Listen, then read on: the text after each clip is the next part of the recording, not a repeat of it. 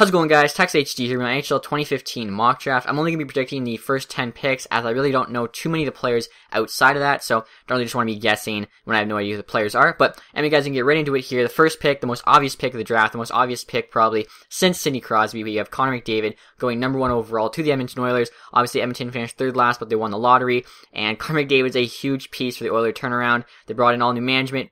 I'm thinking more likely than not, because they do not want to screw up having Connor McDavid. They don't want to waste any years. They want to get as good as they can, as quick as they can, because say 3 years from now, if the Oilers are actually a playoff team, having Connor McDavid making less than $1 million a year is a huge bonus in terms of all the players they can bring in around him. So that's basically what they're doing. They're trying to get as good as they possibly can, as quick as they possibly can. No more messing around with it. And I think it's going to turn out really good for Oilers fans, and they should be super happy that they won Connor McDavid, like I'm sure any other team would. So unfortunately for Buffalo, no Connor McDavid, but at number 2, they still get Jack Eichel, who will be a superstar in his own right. I think any other year, probably since 2009 when Tavares got drafted, Eichel would be a first overall pick, and obviously this year the only reason he's not is because of McDavid, best prospect since Crosby. So hard to compete with that, but Jack Eichel is still a very good player. I think he's going to do great in Buffalo. Obviously Buffalo has a bunch of good young players already, so 3 or 4 years time, they should be a definite force in the East. This next pick, guys, is probably the pick that will decide probably the rest of the draft, in all honesty, at least the next 10 picks or so, and that's the Arizona Coyotes.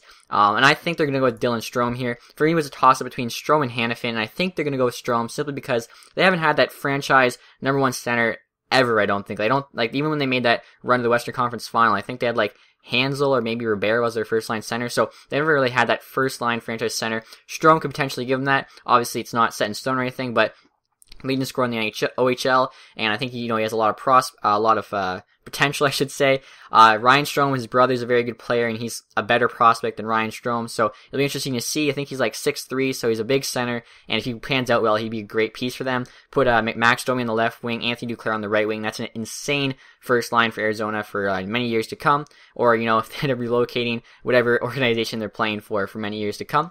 At number 4, guys, again, a toss-up between Hanifin and now Marner, and I think Toronto goes Marner here, simply because they've already got Morgan Riley, they got Jake Gardiner, and I think they want a superstar in Toronto, and I think Marner he's like Noah Hanifin. You know what you're going to get. You're going to get a solid defenseman who will probably pan out to be a number 2 defenseman, maybe a number 1 defenseman. I don't think he's quite that good. Marner, he might not pan out, or he might pan out to be an amazing player, and I think Toronto's willing to take that risk. He's been compared to Patty Kane. Obviously, he's probably not going to be as good as Patty Kane, otherwise he'd be going first overall, but the fact he's even compared to Kane just tells you how good he's going to be. As well, Mark Hunter, being a corner of the Knights, now working for the Toronto Maple Leafs. He's seen a lot of Mitch Marner play, and I think that he's definitely going to influence this pick. And if Marner's there at number 4, I think the Leafs are going to be inclined to take him. I think that's who they end up going with, and I think it'll turn out really well. I think he actually does have a lot of potential, and anyone who still thinks size matters, just look at Tyler Johnson, look at guys like Gallagher. Size, if you know how to play hockey, the size doesn't matter. I think Marner is going to be a very good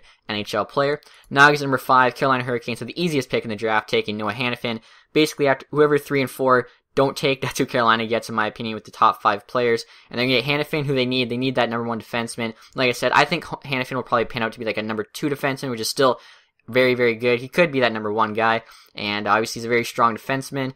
He's best defenseman in the draft, but I think those first 4 teams will be looking more at the forwards. So still, Carolina gets a very good player here. Add him with Hayden Fleury, Ryan Murphy, and they're going to have a solid young defensive core.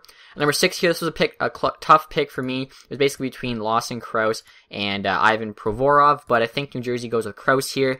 They're another team that's just lacking a superstar at forward. If you look at New Jersey's lineup, it's kind of all second, third, and fourth line guys. They really don't have a first line anything, in my opinion. They just have kind of pretty good second line guys. So Lawson Crouse, again, if he turns out, could be a really good first line power forward, one of the best players on the Devils, again, if he pans out. So I think Devils will take the chance with him. Number 7, though, we have Ivan Provorov. I think I think it's kind of there's a top 5 players I mentioned, then I think it's Crouse and Provorov, and then I think it's the rest of the draft. I think those are kind of sections. So Philly takes Provorov here. Obviously, a really, really good young defenseman. Some people even think he's better than Hanifin. So it'll be interesting to see. Maybe Carolina takes Provorov over Hanifin. I don't really see it happening, but I think Philly gets a really good young defenseman here, which is something they need, and they can start to build around and, make that team kind of going younger in Philly. So I think just another good young piece.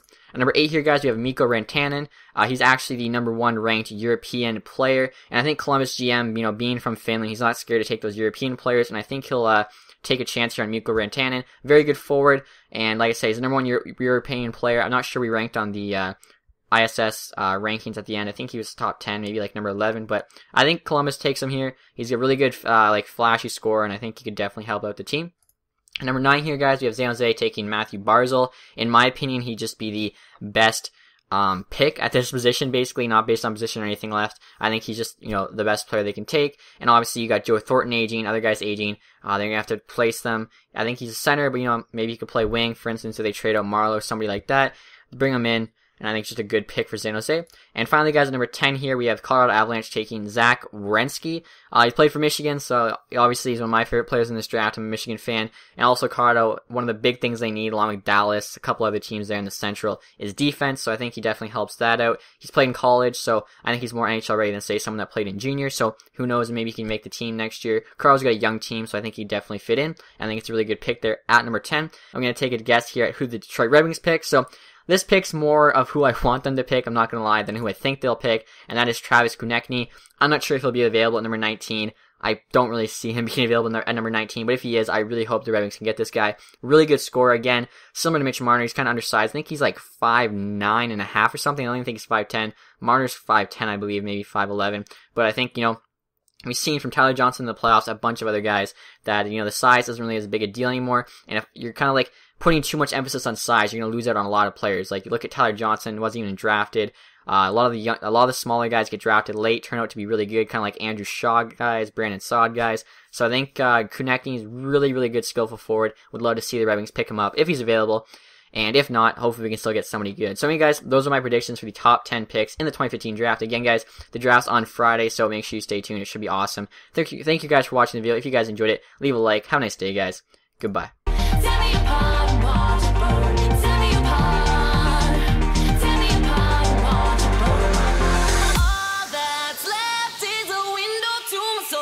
Come and get it.